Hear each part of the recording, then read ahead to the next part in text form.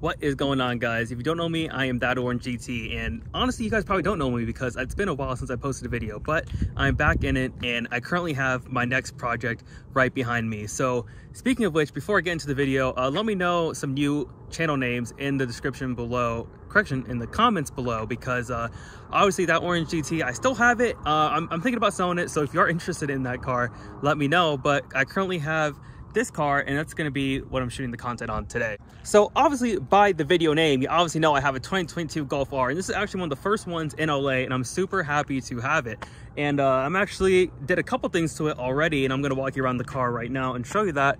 But for now, here is the walk around of my new 2022 Golf R. So here she is, and as you can tell, this is not a stock color. So this is actually a wrap on the car. And before I go recommending the people who wrap this car, there's still a couple of issues I want to get sorted out on this wrap before I go ahead and totally recommend them. But that being said, this is a white Golf R that I wrapped in a sky blue, and I think it looks absolutely stunning, definitely compared to stock. But enough of me talking about the color. Let's walk around the car and show you guys more in depth some of my favorite things about this new 2022 Golf R. So one of my favorite things that I like about this car is going to be the stock wheels. And honestly, for stock, they look pretty nice in person. So I was thinking about blacking these out. If you guys want to see these wheels blacked out, let me know in the comments down below, because I do think they do have potential to be blacked out. And there is a vinyl kit that you can put on these wheels that blacks them out, so I'm thinking about doing that. But anyways, moving to the front of the car, one of my favorite things is going to be this blue like strip that goes right with the light bar, and you can really see it when this cover is white. With this car being blue, it's really hard to see at the current moment, but it's definitely a really noticeable thing in person. And also, one of my favorite things is right here, it's like you can really see the detail they put into the front of this car, and I think it looks absolutely stunning in person. Like, even in videos, it does not do this car justice at all. But like, hopefully when I get some modifications on here, it's going to start looking a little better. But anyways, moving to the side of the car, there's really nothing special on the side. Really, I just really like the wheels on the side of this car. And I also wrapped the door handles black, so I think it looks pretty good black. I'm not sure.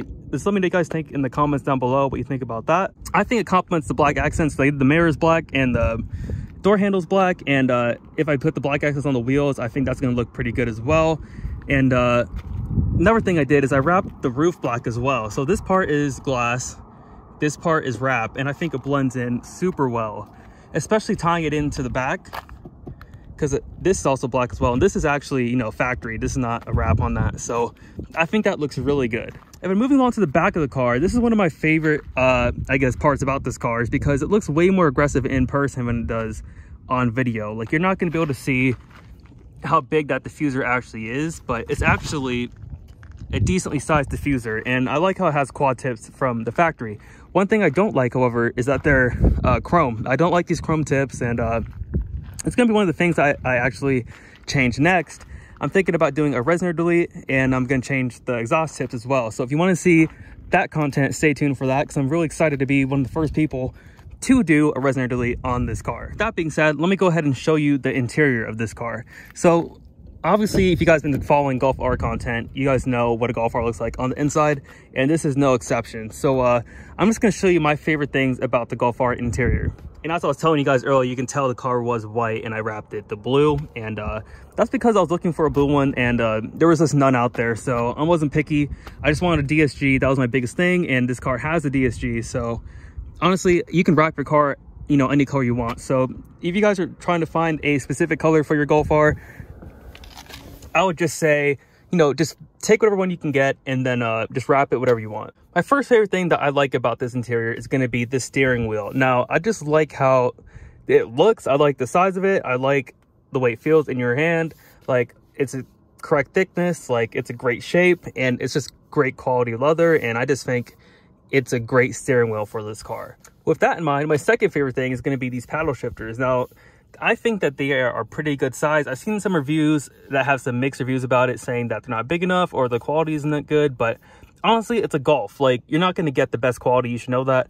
And it's a pretty decent size. Like, compared to my hand, like, it's a pretty decent size paddle shifter. And I think that they got the job done pretty well. And to show you guys my next favorite thing, I'm going to go ahead and just hit the start button here and just show you. it's going to be the dash. Now, the way I set mine up so I have the gear in the middle, the speed on the right, and the music on the left. And I think that looks extremely good. I think that, you know, I got really used to the climate. I played about 700 miles on this car so far, and I think that the system works pretty well. I haven't had any problems with mine like people were saying. I know some people were saying they had problems with the system.